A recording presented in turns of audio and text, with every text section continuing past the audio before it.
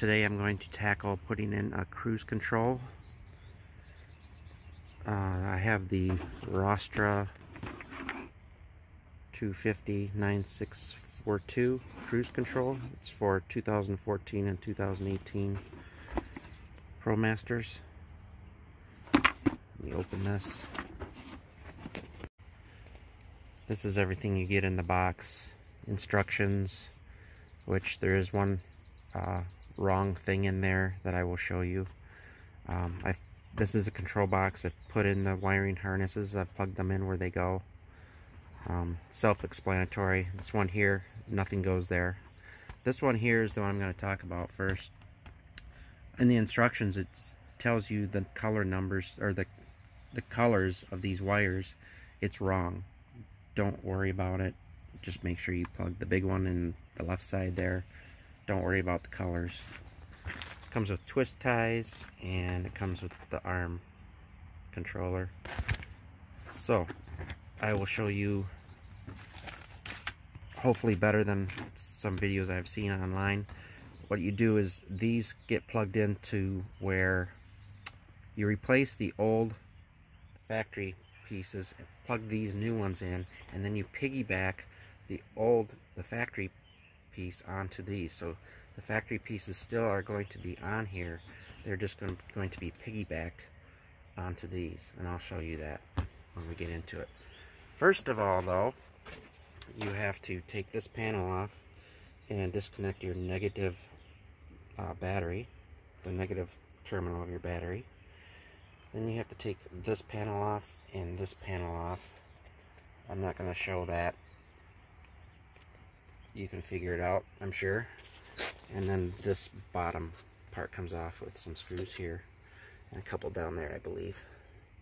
So I'll get to it. Always remember, after you've disconnected the battery, to put this floorboard back down so you don't lose anything down in there that you won't be able to find. I also got one of these at Harbor Freight for like $1. It's magnetic, can hold all your stuff so you don't lose it.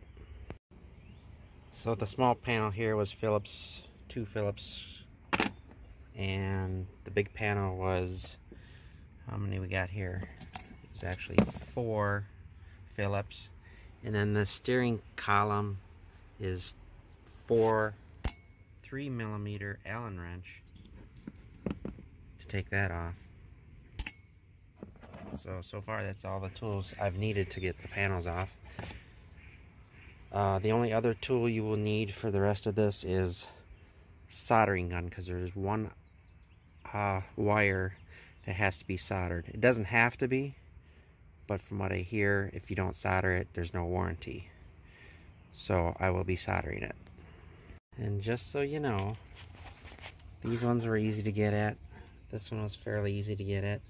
This one back here was hard to get at. But I got them all. Okay, now I've taken the old OBD2 out, and I'm going to plug this into the old one, and then the new one will stick out where the old one was. And there, just as simple as that. Now I've got this one to go to the accelerator pedal, same way it piggybacks, and then I work on the ignition. There, that's all done. Got the new one in, got the old one piggybacked onto this one. Now for the ignition, I have to unclip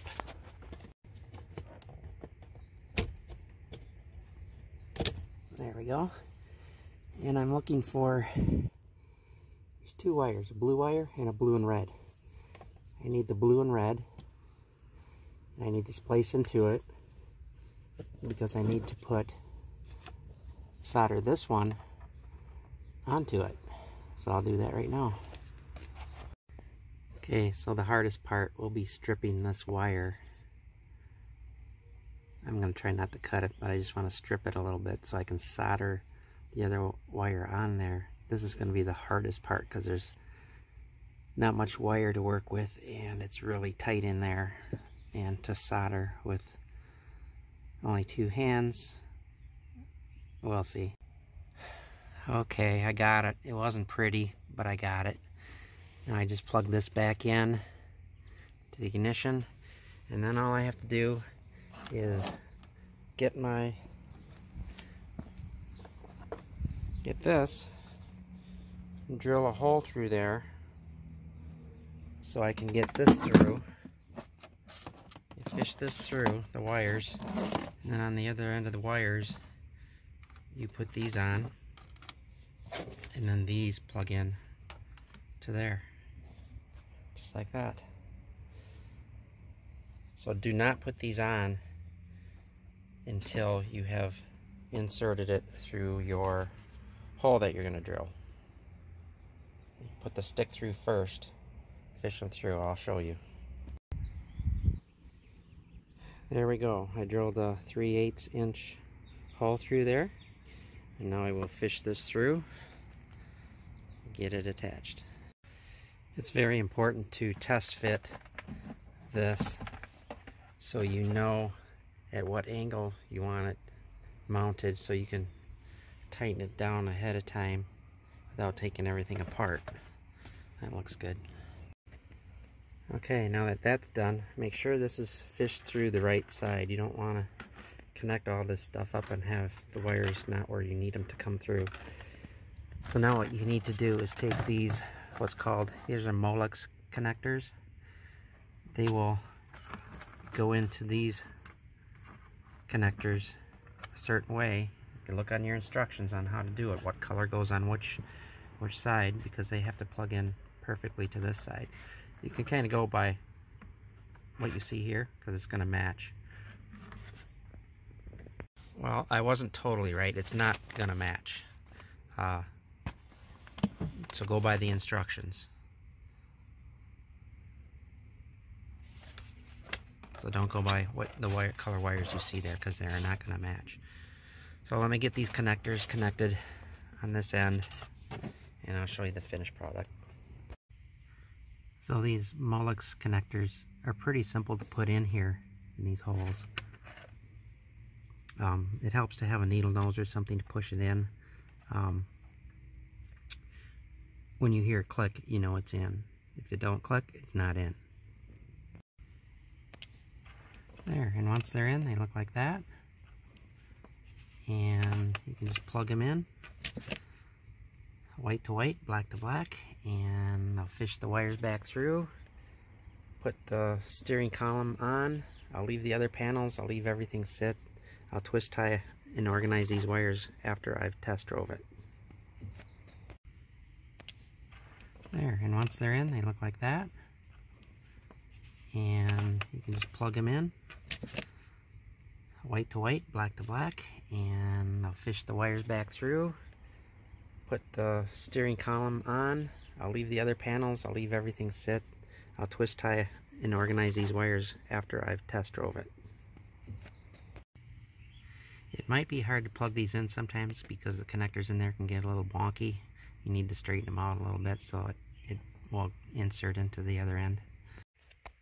Okay, battery connected. Moment of truth. Like new again. And if you have some old jewelry, you don't need the radio on. Okay, it's running. Try this out on the highway. Actually, let's see if we can not go on the highway and just try to do this on a slower speed, above 25 miles an hour. Okay, let's see how this works. Turn it on.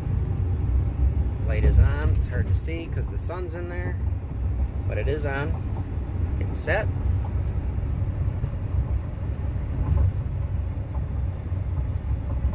It's holding. Bouncy road, but it's holding.